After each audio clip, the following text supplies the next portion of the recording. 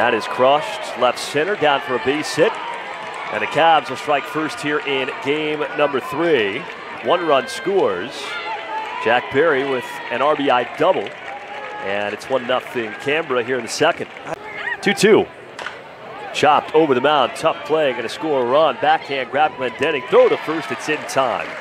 RBI ground out for Cam Tilley. Picks up his 4th RBI of the season, but adjusted and dropped it into center field. Sharp ground ball might be 2, 6, 4, 3. Wow. And Canberra entering play last night with the fewest double plays in the league. There's a big swing and a miss, strike 3. So Campbell is retired. And 2 strikeouts for the veteran in his 200th game. Swing and a miss, strike 3. 3 up, 3 down for Lewis Thorpe. And he elevates a fastball right by Cam Warner for his 3rd strikeout tonight. If you see some of the kids getting a little baggier again, Michael. I've noticed that. That's hit hard and back, deep, right field back. It's gone, Jack Berry. Over close to the deepest part of the ballpark. Sort of waves to the crowd. I think some of the Canberra fans. Wouldn't be surprised if we see a couple of more home runs. That's hit well. That's hit really well. Bannister back. He watches that fly away. Cam Tilley with a 2nd home run of the inning. Back-to-back blasts. And it is 4-0.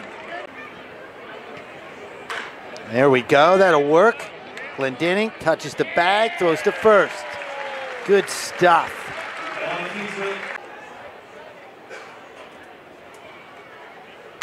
Well, that's hit well to center field. Back, back, back. It's out of here. That's how you keep a hitting streak alive.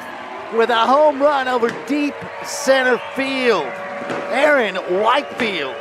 It's 2 for the Aces.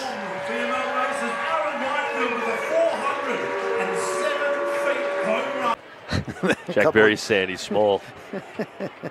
Oof. George fooled badly on that one. Goes down swinging, 2 outs.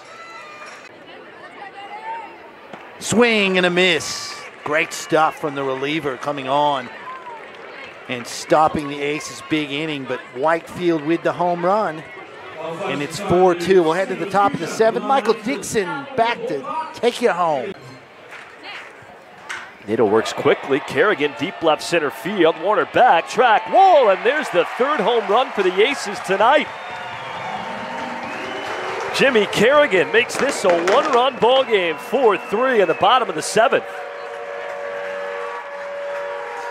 Kerrigan was due. He's had some hard luck lately.